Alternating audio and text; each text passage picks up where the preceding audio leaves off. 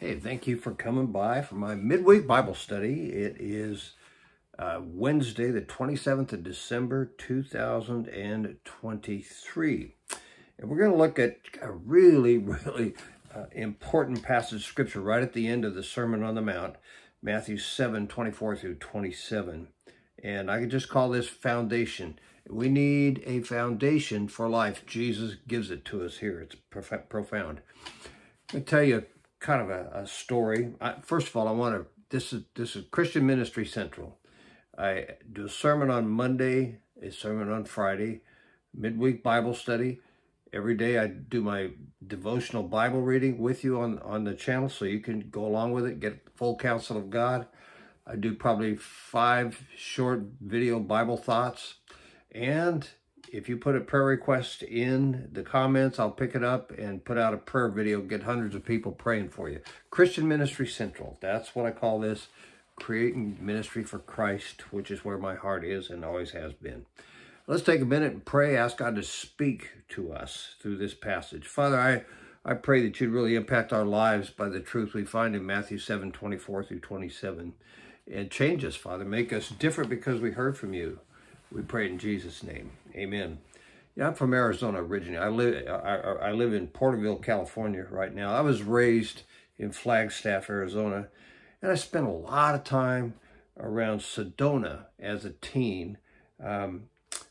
What that means is, I'd go down to a place called Oak Creek and drink beer and splash tourists and cause trouble as a young guy, which is a long time ago, and I haven't done anything stupid like that since I quit drinking, which was 1972. Haven't had a drop since.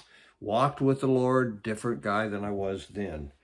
But in those days, we go down, spend a lot of time in the Red Rock country around Oak Creek and just toward Flagstaff from Sedona, and sometimes on the other side of Sedona. And there's all these beautiful country, red rocks around Sedona.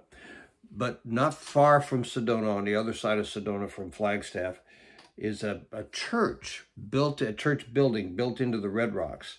It's called the Church of the Red Rocks. It's literally built in the rocks, and it's been there for a long time. Beautiful place. You can see it way off in the distance. It being founded on the rocks is not going anywhere. It's nothing moves that thing. It's not going anywhere anytime soon. The opposite of the Church of the Red Rocks would be a bunch of homes built in the Phoenix area, okay? Now, I've lived in Phoenix for probably about 16 years of my life in that area, most of that from 2005 to 2018, selling Fords at Sanderson Ford in Glendale, Arizona. So I'm very familiar with the Phoenix area. But a lot of Phoenix, in fact, is built on the bottom of a valley that was dug out over centuries by a river called the Salt River. People don't think of the Salt River as a river anymore because it's a dry river bottom most of the time. For close to 100 years, it's usually dry because the riverbed it's been made dry because they made dams upstream in the Salt River. And they dammed up all the water up there in lakes. And so there's usually no water running in the Salt River, but it's still a river, okay? 1978, 79, this goes back a long time ago. I pastored a little church in Globe, Arizona. It's up just in the foothills into the White Mountains of Arizona. And we had huge rainstorms in those days. And the lakes above Phoenix, they all had to release their water, and they just had to turn it loose at historic rates. And so the Salt River was suddenly a raging river again. And I mean a raging river. That's what it is. It's a dry riverbed because of the lakes up there. But when they turn the water loose, it's a river again, okay? It flooded the valley, Phoenix. A lot of places were totally flooded. Hundreds of homes swept away in the water because they're built in the river bottom on sand, okay? They were built on sand, and they were washed away, destroyed. What about the Church of the Red Rocks in those days? Totally unaffected, not touched by that stuff. Nothing happened to the Church of the Red Rocks. We have 2 pictures of our lives illustrated by the Red Rocks Church and the houses on sand in the Salt River bottom, okay? They're illustrations of our lives spiritually and really, in real life, okay? Look at Matthew 7, 24 and 25, and I call this the wise builder. Matthew 7, 24 and 25, right at the end of the Sermon on the Mount. Therefore, everyone who hears these words of mine, Jesus said, and puts them into practice is like a wise man who built his house on the rock. The rain came down, the streams rose, the winds blew and beat against that house, yet it did not fall because it had its foundation on the rock. Built on rock. Nothing happens when the storm comes. These are the words of Jesus. And it really he makes two points. I was thinking about this, and I looked some stuff up. It has to do with putting into practice the words of Jesus, okay? 63% of Americans describe themselves as Christians, which, that's saying it. That's different than living it. 11% of adults say they read the Bible every day. 11% of the country say they read the Bible every day. That actually sounds pretty good to me. I like that. That's how I live. 56% of Americans say they want to read the Bible. That's something that they would like to do. Now, people are unlikely to hear the words of Jesus without reading the Bible and understanding what it says. That's how you hear the words of Jesus. Now, here's a question. How many people would you think that actually read the Bible and hear the words of Jesus? How many of those people do you think actually put the words of Jesus into practice?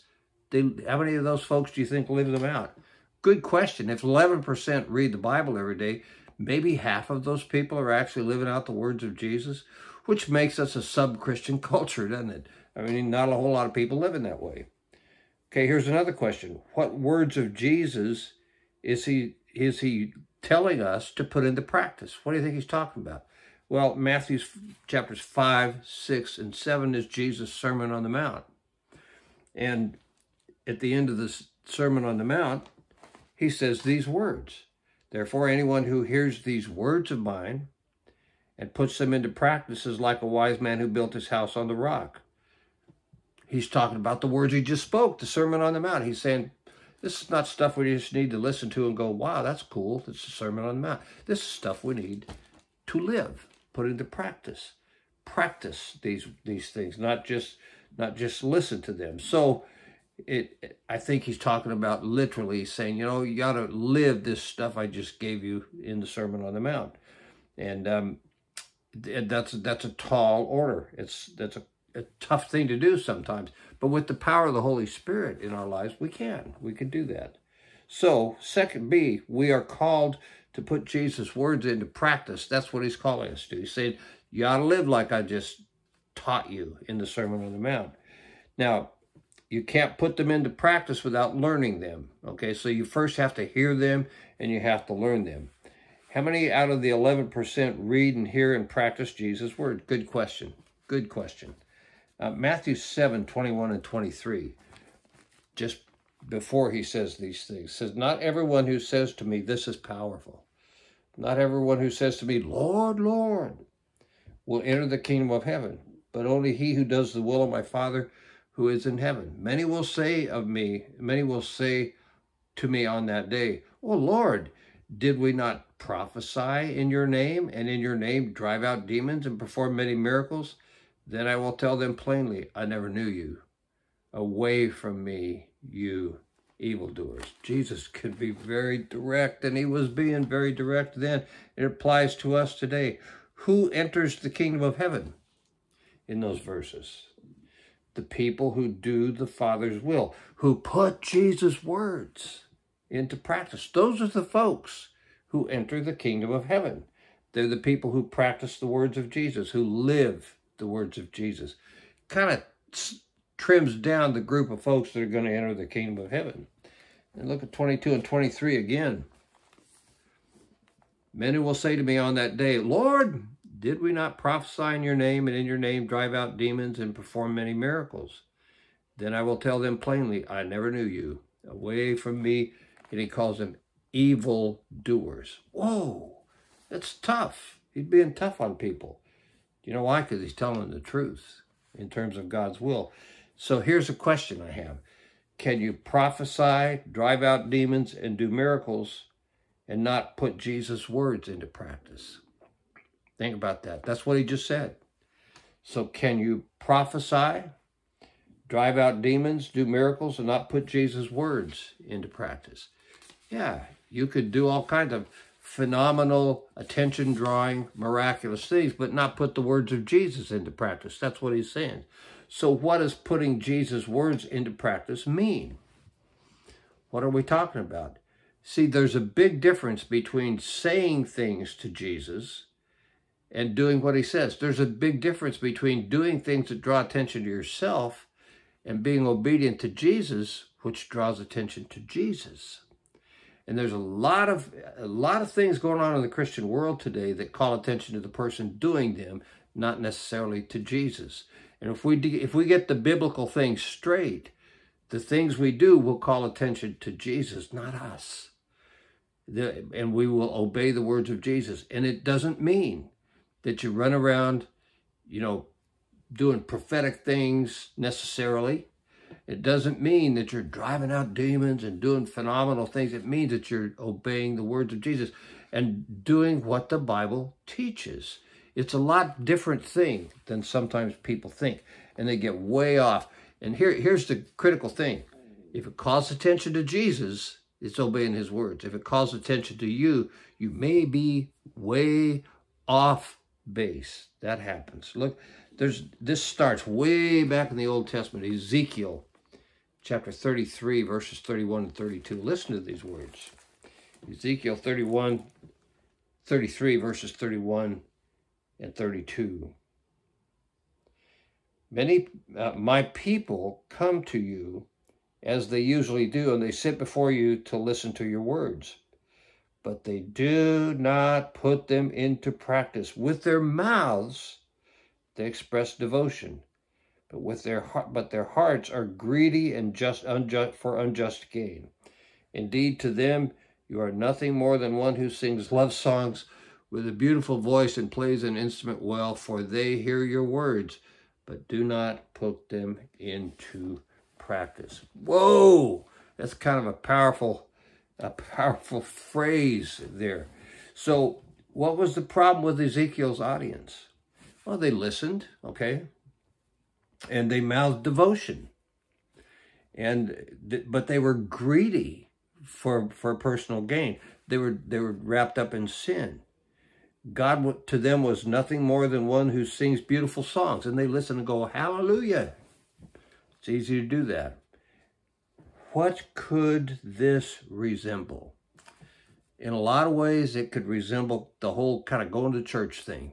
Raise my hands, holler hallelujah, listen to wonderful songs, affirm, yeah, I love God, I'm gonna follow him. But do I do it? Do I do the things of God? Listening and mouthing devotion. Here's what I'm thinking. Maybe real worship starts after church. Okay? Maybe real worship starts when we leave the church building and walk out into the world. I was thinking about James 1, 26 and 27. Listen to these words. This is really where you know what? Here's what I keep thinking. It's about how we treat people, how we interact with people, how we treat God's main creation, other folks. Listen to, let me find it again in my notes. James 1, 26 and 27.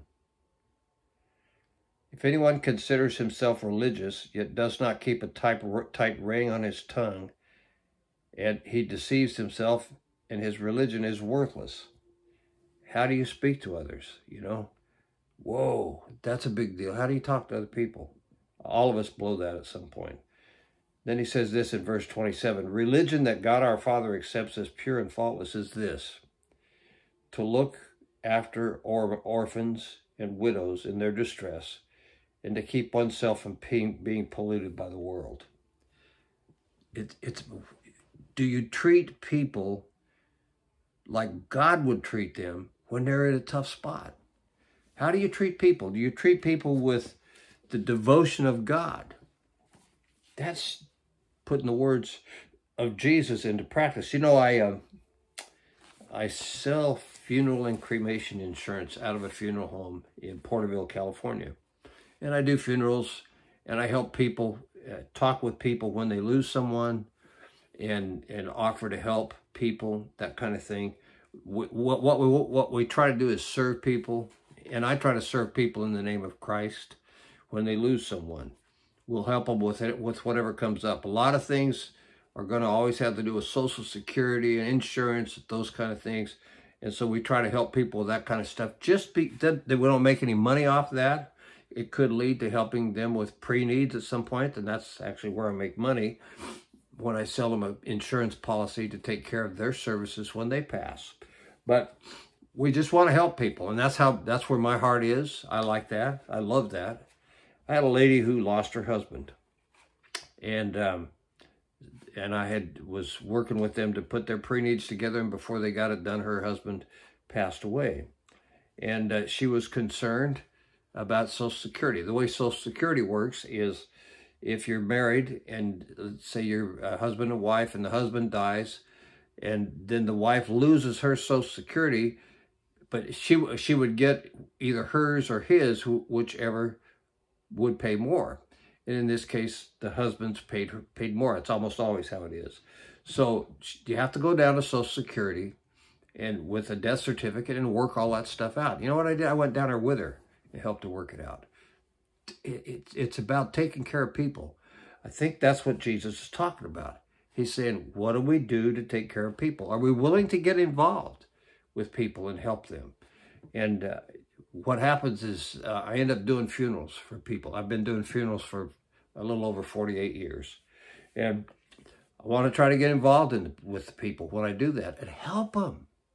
Treat them like Jesus would treat them. I try to get to know, you know, this is almost always someone that I didn't know passed away. I try to learn about them, learn about their family, so that I can help these folks celebrate their life and make it personal for them, and bring grace and healing to them in a time of loss. So that's how I try to respond to it. I think that's the idea. It's about how we treat people. Look at Matthew 7:24-27 again. I want to just read the whole thing. Matthew 7:24-27. Therefore, everyone who hears these words of mine and puts them into practice, like a wise man who built his house on the rock. The rains came down, the streams rose, the winds blew and beat against that house, yet it did not fall, because it had its foundation on the rock. You start working, living the words of Jesus, and when the heat gets turned up in life, when the rainstorms come, you won't get blown away, okay? Verse 26, but everyone who hears these words of mine and does not put them into practice is like a foolish man who built his house on sand. The rain came down, the streams rose, the winds blew, beat against that house, and it fell with a great crash. And, you know, those are the houses in the river bottom in the Phoenix area. They all got washed away. That's a picture of the guy who just listens to the words of Jesus, maybe, or doesn't even pay attention to them at all. And then the tough times come in life, and it's just his house gets washed away. He doesn't make it through the tough times. I think these words of mine probably refer directly to the rest of the Sermon on the Mount, which means what we need to be living out, fleshing out in our lives the stuff he taught in the Sermon on the Mount. We need, in fact, I probably ought to do a series of sermons. I've done that several times in my life through the Sermon on the Mount. It's very important, man. Jesus is talking. And I'll tell you what, if Jesus is talking, everybody needs to listen to Jesus. Matthew 5:43-44. All I have to do is land on it here. Okay. You've heard that it was said, love your neighbor and hate your enemy. But I tell you, love your enemies and pray for those who persecute you. Wow. How do you do that? Okay. Easy to love. It's easy to love your friends. They love you back, right? But do you think Jesus really expects us to love our enemies and pray for those who persecute us? He does, otherwise he wouldn't have said that. He told us that's how he wants us to do things. So this is what I do when someone really wounds me, and I've been wounded, okay? And I still get wounded from time to time. Someone does something really bad to me. You know what I do? I put them on my prayer list and I pray for them. And I pray for them until I get the sense that God is telling me it's time not to pray for them. Someone really hurt me a couple of years ago. Bad, okay? Cost me a bunch of money. You know what I did? I put him on my prayer list and I prayed for him. And I prayed that God would bless his life and that God would teach him how to treat people. And prayed that I would not hold anything against him, but prayed for him. That's Jesus means that. He means for us to treat people. Someone really hurts you, pray for him. You forgive them. You don't want to, if you don't forgive them, then they're in charge of your life. You can't let that happen. You want Jesus to be in charge of your life. And the way you keep him in charge of your life is forgiving other people that hammer you and hurt you. Okay? That's how you live. Otherwise, your house is built on sand, and when the river comes through, it's going to wash it away. But if you can treat people with respect, even when they hurt you, and pray for them, okay? Pray for them. Wish well to them. Wish them well. You're doing the right thing. Look at Matthew 7, verse 25. Matthew 7, verse 25. I get confused sometimes. Why is this? Probably because I'm old. That's what I'm thinking. The rain, Matthew 7, 25. The rain came down, the streams rose, and the winds blew and beat against that house, yet it did not fall because it had its foundation on the rock. It's a metaphor. You know what he's not talking about houses and creek bottoms, river bottoms. He's talking about your life in tough times. He's saying if you live the words of Jesus, when the heat gets turned up in your life, you're not gonna get washed away. You're not gonna get tilted over. You're not gonna get hurt. You get hurt, but you're not gonna be destroyed. Okay? If you live long enough, you're going to have tough times. I've been through a bunch of tough times, but I've never been washed away by the tough times. The river's a metaphor for the tough times. They've never washed me away. In fact, they usually make me stronger. Are they fun? No. There's a bunch of stuff in life that's not fun. But when you begin to live the words of Jesus, you're going to stand in the storm.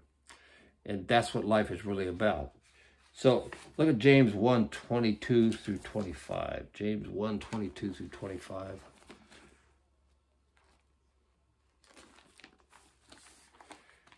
Listen to this. Do not merely listen to the word and so deceive yourselves. Do what it says. You know what? If you just, oh, that was a good sermon. But did you do what it says? I went to a conference once where a guy who wrote a book called Disciple, his name is Juan Carlos Ortiz. I'll always remember this guy. This is probably 40 years ago. I went to a conference where he spoke. He's pretty well known and wrote some other books too. But he had been a pastor in, I think it was in somewhere down in South America. And he went in and preached a sermon one week. And he came back the next week, preached a sermon again. Same sermon. Then he came back the third week and preached the same sermon. People go, Pastor, why are you preaching the same sermon? You're not doing it yet. He said, you're not obeying it. You're supposed to obey the words of Jesus. Powerful. Okay? They were just listening to the word. And you know what James says? If you just listen to the word, you're deceiving yourselves. You're deceiving yourselves. And then he says, do what it says. Obey it. Verse 23, anyone who listens to the word but does not do what it says is like a man who looks at his face in a mirror and after looking at himself goes away and immediately forgets what he looks like. In other words, you're just listening to stuff and it makes no difference, made no change. Maybe you look in the mirror to comb your hair, but you didn't comb it. You just saw yourself and walked away. It's nothingness, uselessness, okay? The man who looks intently into the perfect, but the man who looks intently into the perfect law that gives freedom and continues to do this, not forgetting what he has heard, but doing it, he'll be blessed in all he does. Why do I read the Bible every day? Because I want to know what it says so I can do what it says. Does that mean I'm perfect? No. But it does mean that I'm going to build my house, my life, on the words of Jesus by living obediently to them. And I'm not perfect. You never will be, okay? Perfect in the eyes of God because I'm washed clean by the blood of Jesus. But I want to live my life obediently to Jesus and build my life on obedience to him. And then I won't get washed away when the storm comes up. And it will be the picture of the Church of the Red Rocks. Doesn't get washed away. Not the houses in the river bottom in Phoenix when the floods come. And they still come, and they still build houses in the river bottom. I know. You know what the Indians did who lived in that part of the world? When, 1,000 years ago, 1,500 years ago, they built up in the mesas so they wouldn't get washed away when the rains came. They're smarter than we are. It's always amazing to me. Okay, Matthew 7:26 and 27 again.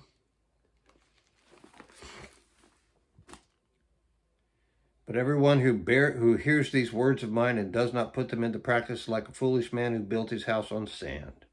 The rain came down, the streams rose, the winds blew and beat against that house, and it fell with a great crash.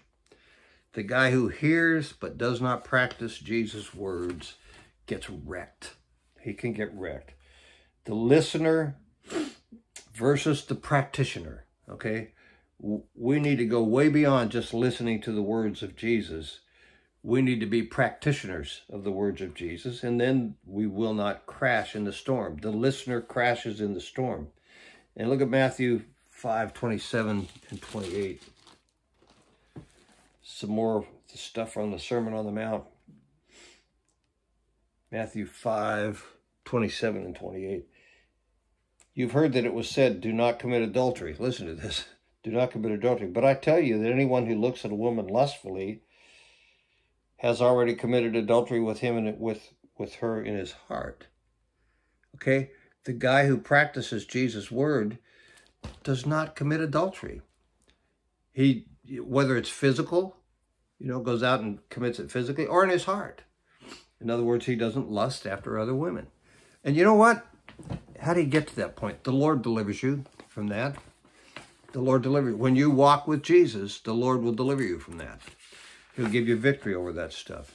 So how does the obedience of not committing adultery keep you from getting washed away in life's storms?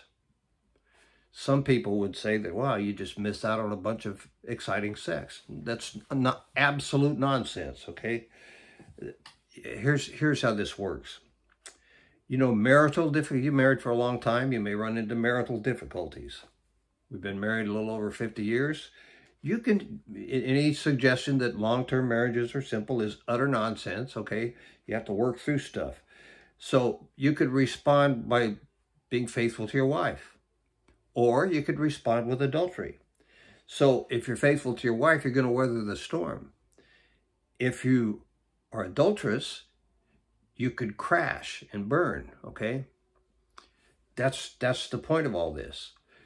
If you give in and don't live the words of Jesus by being faithful, if you give in to the sin, it'll wreck things. And I've talked to a lot of people about their marriages over the 30 years that I was involved in full-time ministry. And I've seen a lot of divorces, sadly. And I tell you the truth, I've never seen a divorce where adultery wasn't involved, okay? It always has something. Someone was cheating. That's always how it works. And the marriage got destroyed. But if you don't do that, you're going to be living the words of Jesus and you'll weather the storm. That's a good thing, okay? I want to tell you about my dad. My dad, good, godly man. He worked in Vietnam from 1966 to 1970 as a civilian for a company, okay? And he told the story of the first night he arrived in Saigon. And he lived in a hotel in Saigon. His company provided him a room in a hotel in Saigon. That's where he lived. He moved around a little bit, but most of the time he always kind of came back and lived in that hotel. And the very first night in that hotel, he got up to his room. And there was a prostitute in the room. And she explained, I come with the room. This is part of the service. A prostitute is provided in the room. He said, I don't want a prostitute. I'm a married man. I'm not going to cheat on my wife, never have, never will. took her by the hand, took her down to the desk, and he said, never send a prostitute to my room again. And they didn't. And they respected what he said, okay? Now, you think, well, that sounds like a good story. Once a year, he'd go home for a month, okay, and spend a month in Flagstaff with my mom. And later on, they were actually in Phoenix, but started off in Flagstaff. And you think, that sounds like a good story. But you know what my dad did? In 1969, I'm in the Army, okay, and I'm stationed in Germany. And Vietnam's raging still. And I get a letter from my mom. She goes, I'm going to spend a month with your dad in Vietnam. And we're going to travel around to some other places. And they were pretty safe, actually, in Saigon. But I went down to the Bahnhof. That's the train station. That's the only place you could make a transcontinental call in those days. And I called my mom, and I said, Mom, anybody share with you that there's a war going on in Vietnam? What are you doing going to Saigon? She goes, oh, no, we'll be fine. I'm going to spend a month with your dad over there. And she did, okay? You know where? Two weeks of that month, they spent in Saigon. And they spent them in the hotel where my dad stayed. She just joined him in his hotel. The same place where he was offered the prostitute. And he'd become friends with all the prostitutes and all the people who worked there. You know what happened during those 2 weeks? My mom met those people. And she became friends with them. And they knew that my mom and my dad loved them in spite of their occupation, and that my dad would never involve himself in that. Now, for 4 years, they lived apart except for the month my dad was at home. Do you think they had some tough times in their marriage during those 4 years? Of course they did. But nobody committed adultery, and their marriage survived. My dad died just before his 70th birthday, 10 days before his 70th birthday. They'd been married 49 years at that point, and their marriage survived. They loved each other. They were always happy. And so right in the midst of difficult times, he did not commit adultery. He lived the words of Jesus and survived lots and lots of storms. Never got washed away. That's how it works. That's how we need to live. Hope you'll hang on to that. Let's pray. Father, help us learn to live the words of Jesus and then stand in the storm with his power, because we lived the words of Jesus and did not get washed away in the storm. Thank you for that promise. In Jesus' name I pray. Amen.